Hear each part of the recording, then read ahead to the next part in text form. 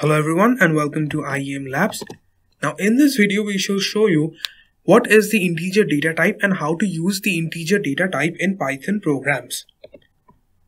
Now the agenda for today's tutorial is what is an integer and how to use integers in Python programming language. Now to start off with, what is an integer is a number which can be written without any fractional part attached to it. An integer may be positive, negative, or 0. Now some examples of integers are -7, -1, -2, 0, 21, 22, etc. Now the usage steps for integers in Python programming language. First of all, we need to open the Python command line interface in our operating system. For instance, I am using the Windows operating system and therefore I am in the Windows command line interface. Now in the Windows command line interface, we just need to type Python and press enter. And we shall see that we are inside the Python command line interface now.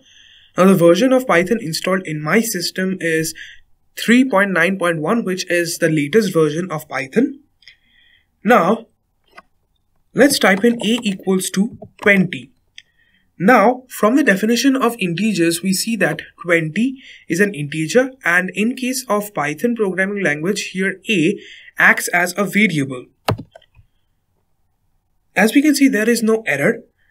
Now we can conclude that a is a variable which contains an integer value 20. Now how do we know for sure that a is an integer value, that a contains an integer value? We need to write type a, and we see that class int has been printed on the command line interface. Now int here refers to integers. Therefore we can conclude that a is a variable which contains an integer value.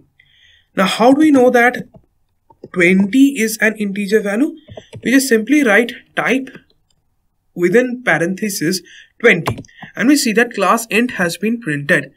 Now from here we can conclude that 20 is indeed an integer value in Python, and therefore we can conclude that the value for this line, the meaning of this line means that a is a variable which contains an integer value equals to 20.